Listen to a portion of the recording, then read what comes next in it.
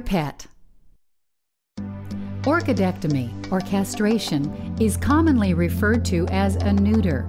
This procedure is one of the most frequently performed surgeries in veterinary medicine. A simple neuter involves the removal of both testicles to sterilize your pet. The surgery is typically performed when your pet is between 4 and 9 months of age. There are many reasons to perform a neuter surgery. The primary reason to perform this procedure is to help control the pet population and reduce the millions of unwanted dogs and cats that are euthanized each year. Neutering also helps control undesirable behaviors such as roaming, aggression, and territorial marking with urine. Medical reasons for the procedure include preventing and treating prostatic and testicular diseases and hormone-related issues such as hernias and certain tumors.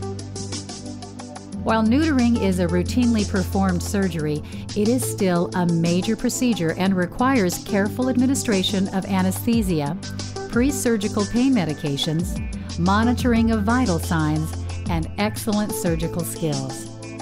Your veterinarian will perform the surgery only after a careful examination of your pet and analysis of pre-surgery blood work to be sure your pet is in good health. Following surgery, pain medication will be sent home for your pet's comfort. Post-surgical care requires 2 weeks of reduced activity before your pet can return to all normal routines. Strict adherence to your veterinarian's recommendations will ensure that your pet experiences a safe recovery from the surgery. Except in rare circumstances, there are no medical reasons to not have your dog or cat neutered.